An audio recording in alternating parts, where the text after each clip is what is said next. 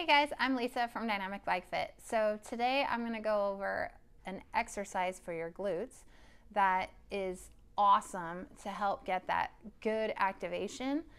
This is perfect for before or after you ride, and it's going to help after you've lengthened your hip flexors. Now you can go ahead and activate your glutes. And some of you in your fit, we've talked about either knees going out or maybe even knees going in towards the bike. And with those two things, there are a couple different ways that you can do this exercise that can help strengthen the muscles that you need to have a very good pedal stroke where your knees are going vertically up and down without that movement inside and movement outside. So this is going to be a floor bridge.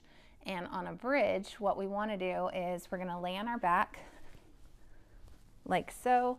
And when you're in this position, you want to make sure that you are not arching your back, that you have a nice flat back. So we're going to push down right where our back naturally arches. We're going to push down, and that way we can use our lower pelvic floor muscles.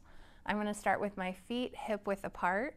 And when I'm doing this, a lot of people also have protracted shoulders where their shoulders roll forward. So try to keep in mind that you want to still pinch your shoulder blades back and down. So I'm going to tuck under, activate my core, keep my shoulders back and down. And from here, I want to try to drive through my heels to lift my glutes straight up towards the ceiling. And when I'm doing that, I want to squeeze my glutes and come down slow.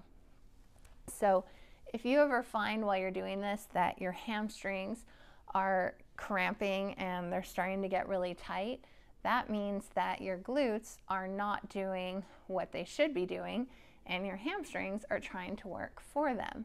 So make sure that you're really driving through your heels at that point.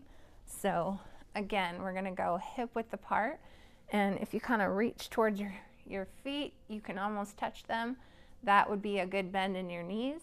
And draw in your lower pelvic floor, flatten your back, shoulder blades back and down, squeeze your glutes, and we're going to come straight up towards the ceiling. Hold, make sure and get a good contraction, and come back down. Now, if you are one that your knees fly out on the bike and we need to strengthen your adductors with this, then grab a foam roller, put it between your knees, and from here, you're going to work on squeezing that foam roller as you go through this movement. So again, shoulders back and down, tuck under, activate that pelvic floor, squeeze your glutes, and we're going to start coming straight up.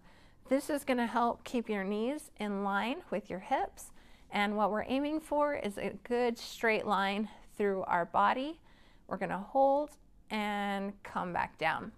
You can over-exaggerate lifting your toes up and just driving through your heels if that helps you to get better glute activation. So holding right here and down slow. All right, another way that you can do this exercise is with a small band. So I like to use a semi-heavy band. And this actually, I feel the most glute activation doing it this way. So again, feet pretty close to you, straight ahead, hip width apart. And I'm going to scoot down a little bit so I can touch my heels. All right, so from here, this band, I want to slightly push against it, and that's in case my knees like to dive in towards the bike. So this is going to help get your glute medius a little bit more. So pushing out on the band just slightly, we don't want to over-exaggerate that.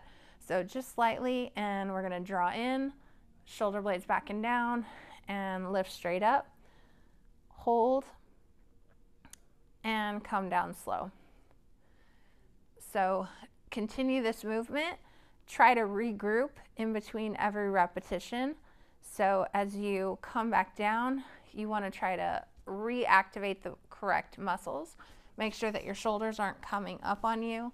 And as you go through this motion, you just want to make sure that when you're pushing up, you're not pushing up with your lower back.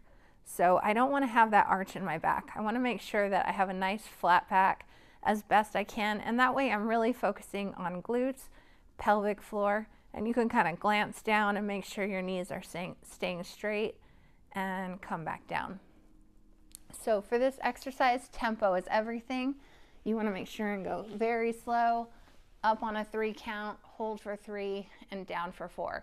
And when we're doing this, we want to aim for 12 to 20 reps and choose the type of exercise that you want, what you feel best matches your strengths and weaknesses on the bike. So if your weakness is knees out, then use your handy dandy foam roller between your knees. If your weakness is knees in, then you want to use the band on the outside. And if you just want to be strong overall, then incorporate all 3: band, no band, or foam roller. I hope this helps, and we'll see you next time.